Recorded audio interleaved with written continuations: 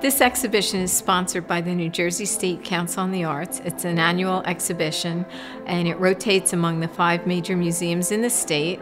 And the focus for this year's exhibition was on fine crafts. And it features the work of New Jersey artists and the work that they have created in the last 5 years. And internally, the museum decided on what the theme of the exhibition would be. So we came up with the idea of Accessorize, the person and the place. Some of it deals with what would be around you, and then the other is, very much personal. It's a time now for the museum to kind of explode with new things. People go to a museum, they expect a variety of experiences. It's not just going to see art or sculpture or whatever. It's everything. It includes performing arts and science and history and fine arts, yes. And it's just fun to see all of those things. It makes museum going kind of a surprise when you see that sort of thing. The fact that these artistic minds have created these pieces of artwork that then are so engaging. You have kind of a visceral, personal, I want to touch it kind of reaction to it.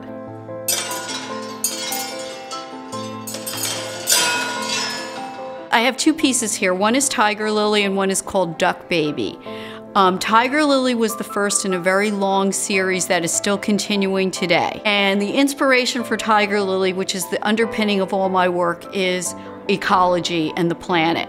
The pieces underneath are made of topsoil, and then the faux flowers that you see really just bring us back to nature. To have an event like this come into the Morris Museum is a great thing for the area. It really is, and you can see by the crowd that's out here tonight.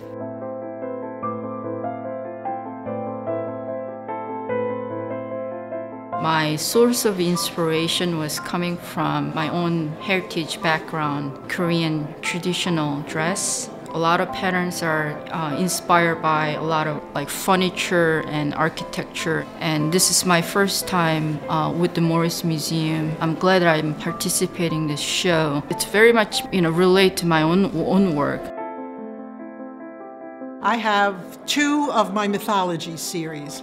One is Medea Escaping, which is a very big one. My other one is The Wrath of Poseidon. Now with Poseidon, of course, he's a very striking, strong man. Where are you going to find someone to pose like that? There's nobody. I don't know anyone like that. I mean, so I take snippets. I go, for example, I'll take the hand of somebody from on the internet or my own hand, and then the chest of a wrestler, and so on, and I put them together and I move them around and I draw them and I color them and I figure out and I make my drawings that way, and that's how I do it. I think the Morris Museum is great. It's a beautiful museum, the lighting is excellent, the space is excellent, and this show that they put on here is absolutely amazing. There's such beautiful work all around, and I know I'm going to be coming back here often because they have other exhibits throughout the whole museum, which is just marvelous to see.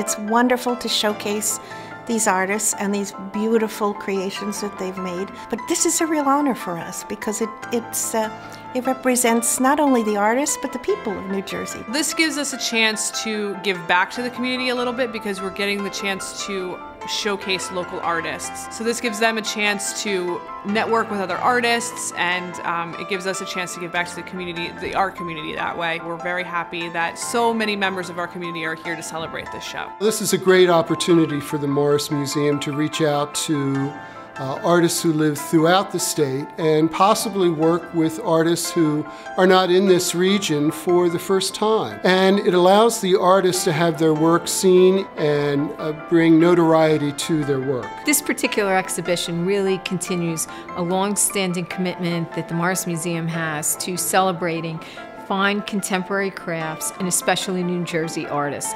We go out of our way to incorporate the artwork of New Jersey artists at every opportunity.